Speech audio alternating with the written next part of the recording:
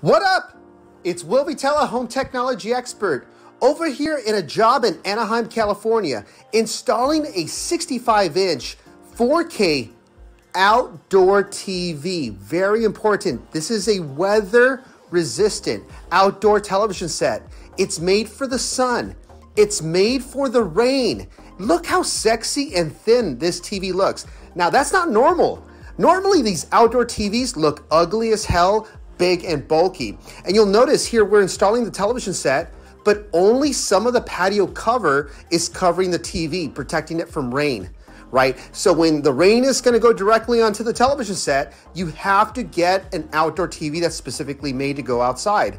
And built in inside, I install an Apple TV 4K because look, it's not good enough to have a so-called smart TV because a smart TV is not really smart unless you have it super fast, high quality picture, and it operates nice, simple, and easy. And of course, I have to install it in a pull-out swivel arm bracket so that way you could move the TV and be able to angle it and point it towards the patio table, the swimming pool, or the jacuzzi.